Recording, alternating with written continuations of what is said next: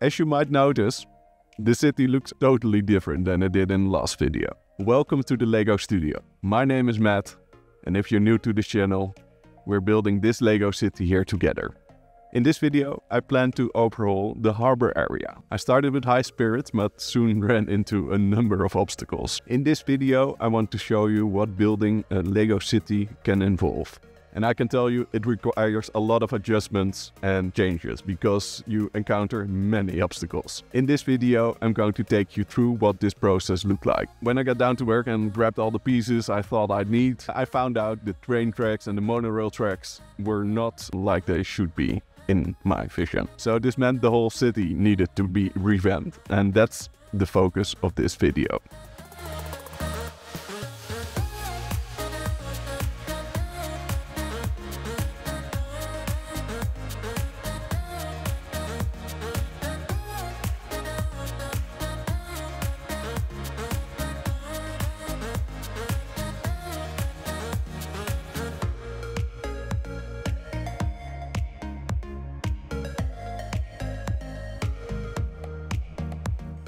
I can recommend this vacuum. It's powerful, easy to empty, and the brushes on the front really help with getting the dust.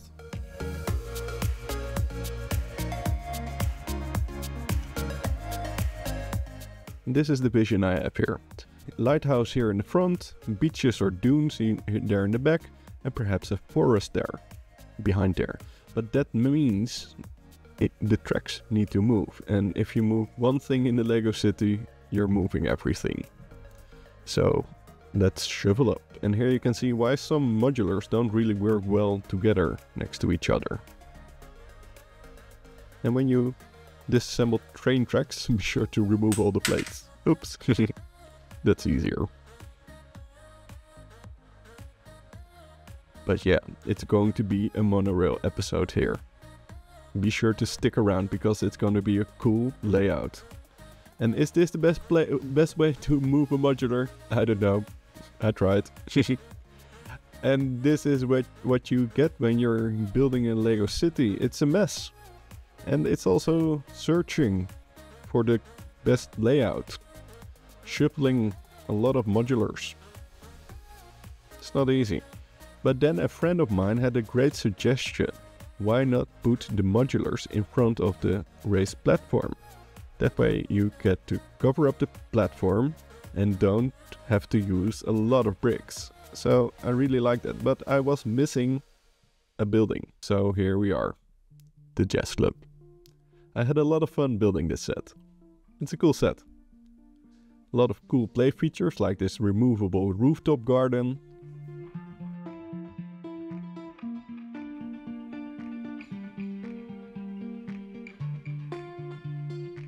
And here we have the tailor with the clothing fabrics, the sewing machine, the wood fireplace. And this is something I liked in the building instructions, the little backstories. Cool colored windows here.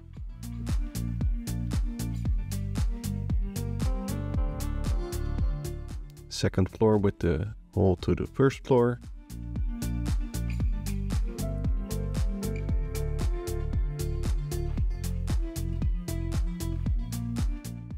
Again, a cool play feature with the easily removable curtain, so you can change up the stage. Really cool.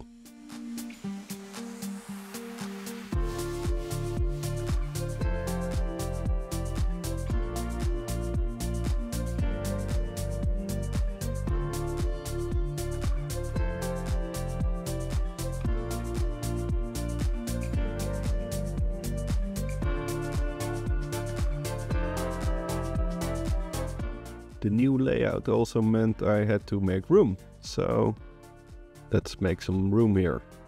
And this is the first time I had kind of the final, semi-final version, and I was quite happy to see it. So it was time to move on to the monorail tracks.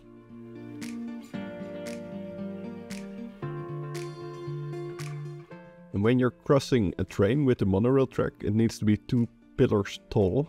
And here you can also see the first custom 3D printed piece from this episode from 40 bricks. ramp extension. But I was still searching and this was not the layout I wanted. So it was time for a clean slate. And that really helped, because that helped me see what I really wanted, and that was the monorail above the streets. And I also put the modulars a bit closer to each other to make room for future expansions, of course.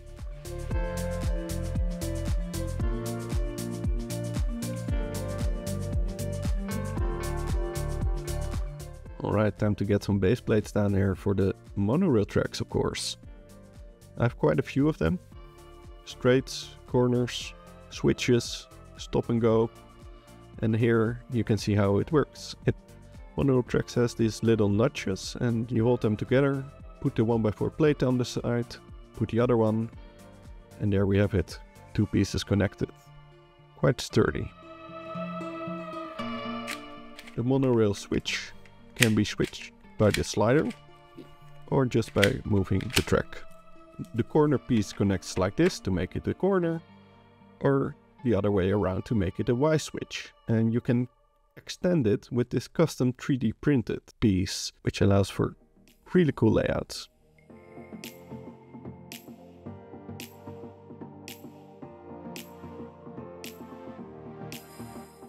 This is also custom, the 4-stud piece on the top.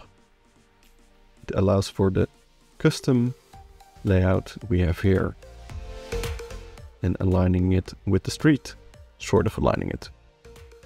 And this is the layout at some point, and here you can see it to the airport, but the track underneath didn't really make a lot of sense, so I removed it again.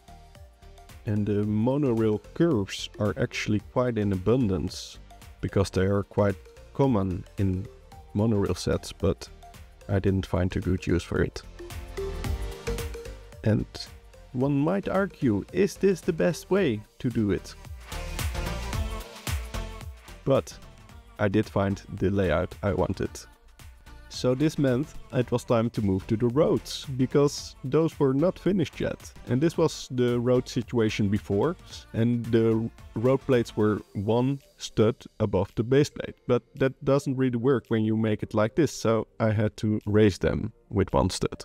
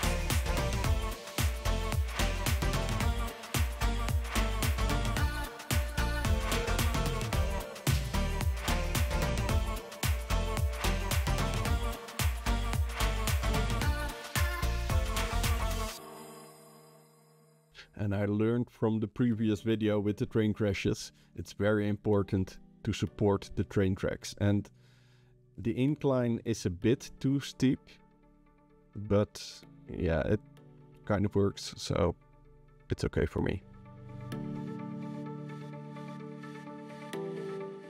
And with that, it's time to look at the before and after picture. Here we have the before and after.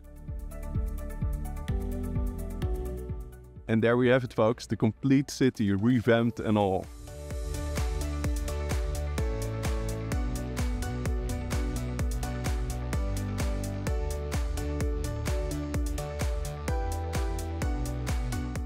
I would love to hear from you. What would you like to work on next in the city?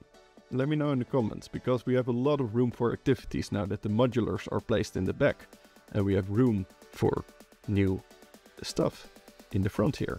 Like a monorail station, for example. Let me know in the comments, what would you like to build or fix or change up in this city?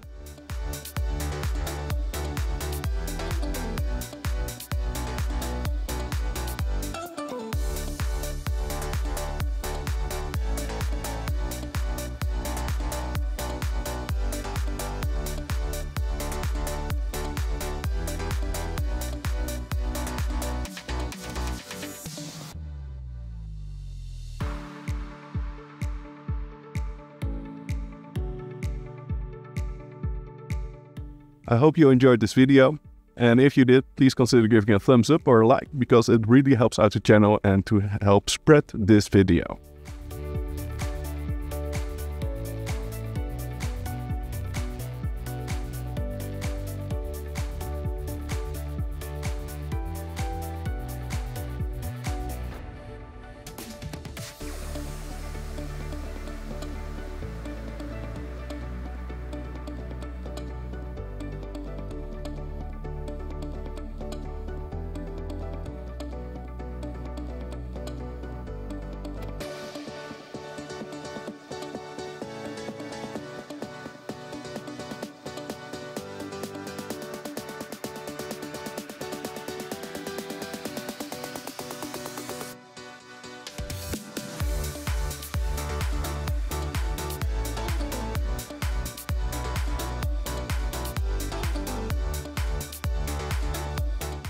Be sure to subscribe so you don't miss the next video, because we're going to actually work on the harbor area.